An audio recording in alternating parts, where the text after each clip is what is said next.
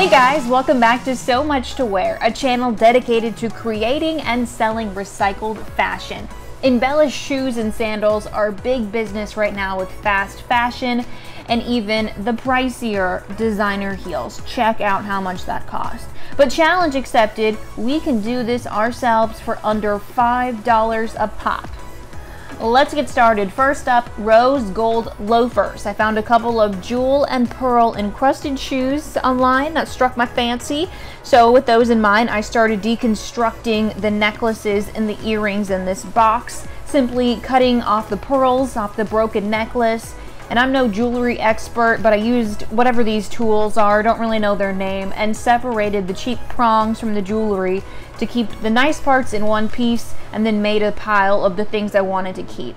Now sometimes if a necklace is especially cheap, you can just cut the rings holding it apart if you don't have these special jewelry making tools. It was tempting, but I decided against glue for this project because the point is to get more wear out of both of these things, and I didn't want to just leave a little trail wherever I went, a little pieces of jewelry. This isn't Hansel and Gretel. I'm not leaving breadcrumbs here or have obvious pieces missing from my shoes. That's not cute. So hand sewing makes it more challenging, but it also makes it worth doing because you can wear these more than once, and that's really the point, right? So here's what I did. First, I decided on my design, then I used a pin to mark where the loops were on these pieces that I could show them to the top of the shoe. Then I took the longest needle that I owned and a pair of needle nose pliers and made puncture holes with the needle so that getting the needle through this pleather or whatever this is, it's not even real leather, would be easier a little bit later on. Then I grabbed some elastic clear thread. This is the kind that you make necklaces out of. Maybe you had some when you were younger. Well, I made a knot at the end, threaded the needle, brought my first stitch up through the bottom of the shoe, and started essentially sewing these jewels onto place. Now this definitely was hard, I'm not gonna lie. The hardest part of any of these little tutorials I'm doing for this video, it's gonna get your fingers raw, but it is doable, and I do think it is worth it in the end. So after I got the necklace pieces on, I wanted to hide these loops, so I added a few pearls to fill out the design and make it not look quite as much as if I sewed my broken necklaces onto my shoes.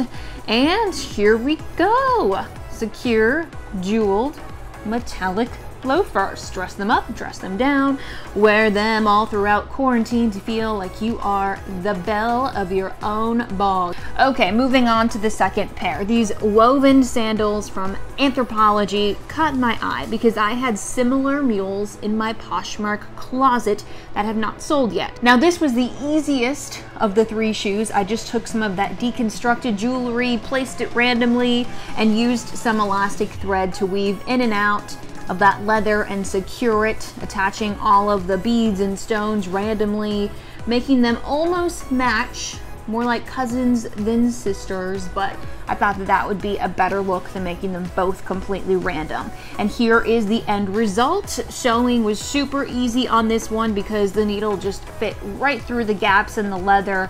But let's be real, I can't walk in heels. So these are actually gonna go up on my Poshmark closet. They are a size 8.5. If you are interested, I will have that link below. And finally, we have some pearls to work with, and I love pearls. Check out these Stuart Weitzman pearled loafers I found online. I can't even imagine how much these cost. Hundreds of dollars, but super easy to replicate. Once again, I used the needle nose pliers to take a needle up from the inside of the shoe and threaded about 3 to 4 random bead pearls on the elastic jewelry thread, then took that needle back down below and repeated the process about 3 times. I did this instead of just one long strand of pearls because if I did it like that, then that strand would move around. You could see that it would be sewed on, it would look cheap. This is a way to kind of keep those beads tacked into place. I tied it all off by just making several loops around that last pearl bead and knotting it off. Now, I really like these, but sadly they're too small for me, so they're also going to be up in my Poshmark closet. They are a size 6.5. Well, I hope this gives you some ideas about what to do with the jewelry that you're not wearing anymore or it's broken. And think about the things maybe you're keeping because they have sentimental value, but you don't wear them as a necklace or earrings anymore. I have my grandmother's jewelry that I saved. That's vintage, very cool. I'm not gonna wear it out and about. That's not my style. But I do plan to do something similar to this with my own wedding shoes. So just think you can really do some amazing things with this method, and also keep in mind that most costume jewelry, of course, has plastic in it, which will never fully decompose in the landfill. So please consider that before you throw it away. If you buy a necklace and it breaks on you, it doesn't have to be the end of its life. You can find another use out of it. Now, if you're still watching, please let me know which one of these shoes is your favorite. I would love to know what you guys are thinking. And if you liked this video, please help me out and like, subscribe to my channel, tell your friends about it. It will help me get my videos in front of more people and show them that there is so much to wear. Thank you for watching. See you guys soon.